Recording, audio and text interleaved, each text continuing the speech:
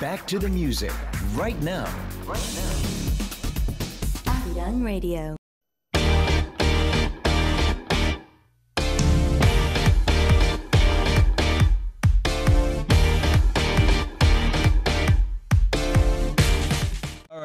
What is the song you're gonna sing? The title of the song is called Sofa by Crush. Okay. And from, if my memory serves me right, this is one of the songs that you like, right? Yes, I love this song. You mentioned it earlier. And it's Sofa is the object that the song focuses, and it's used to describe the feelings of the of not being able to go after a long gone lover. Okay. All right. Well, let's check it out. It's Sean. All right. You want to say something? What am I gonna do with this? Yeah, show it to the camera. No, just call y'all. All right. So it's Sean Lee's version of Crush, Sofa.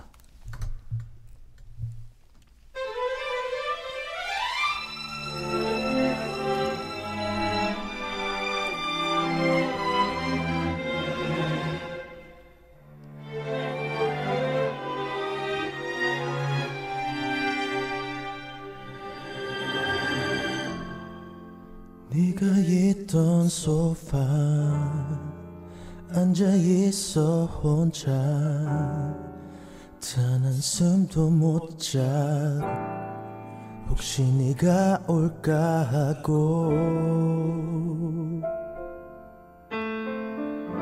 멍하니 현관 쪽만 바라봐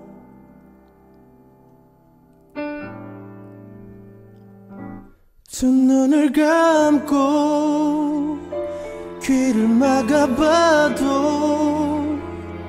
다시 내게 돌아와 추억들이 숨을 참는다고 심장이 멈춰질까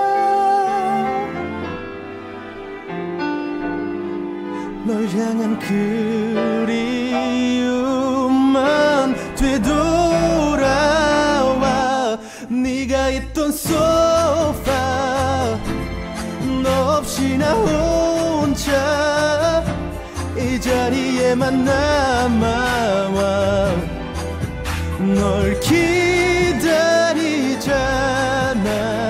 소파 내 곁에 난 so far away 미련이 나는 게 먼지만 남은 채 널 기다리잖아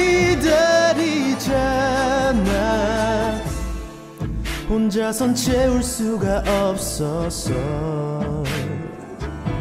방 안에 퍼진 그리움은 가슴에 담을 수 없는 것 그래 그 잘난 이맘 때문에 나 혼자 앉아있는 게 고고문인데 벗어나려고 해도 다시 널 찾고 있잖아 네가 있던 소파 너 없이 나 혼자 이 자리에만 남아 널 기다리잖아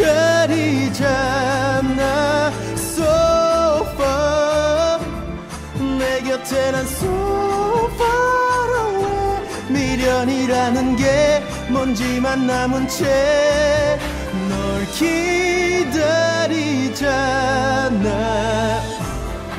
잠들지 못해 all night long until the end of time 아무리 널 비워내봐도 네가 있던 소파 너 없이 나 혼자 이 자리에만 남아 널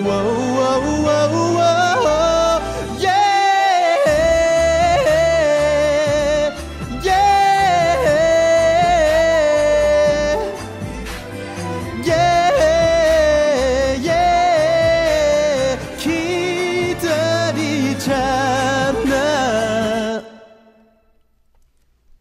Yeah.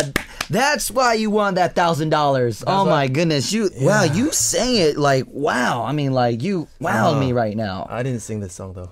Oh, wow. And that was Sean Lee's version of Crush.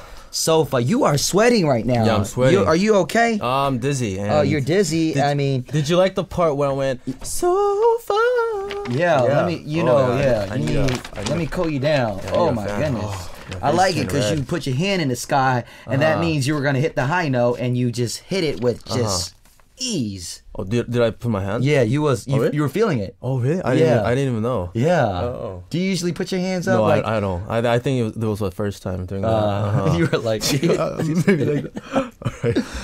but wow, thank you so much for that awesome live, Sean. Oh, thank you. You you have something special. Yeah. Thank you. Yeah. Gracias. All right, and we have a message from the USA. It's Sandra.